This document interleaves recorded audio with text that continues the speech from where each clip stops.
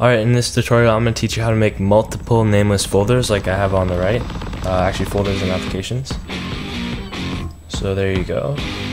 I did a recent tutorial about how to do nameless folders, but I forgot to mention multiple nameless folders, which is you can do, but it's just kind of different. So like I said in the previous one, you want to create a new folder. You can delete the name.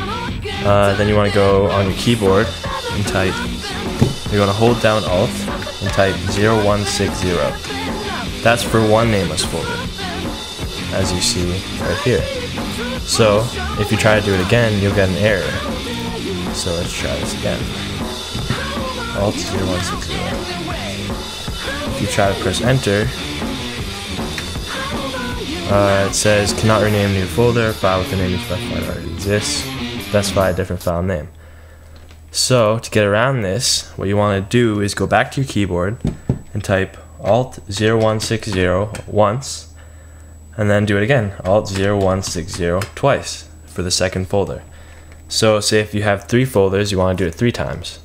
So click enter, there you go, 2 nameless folders right there.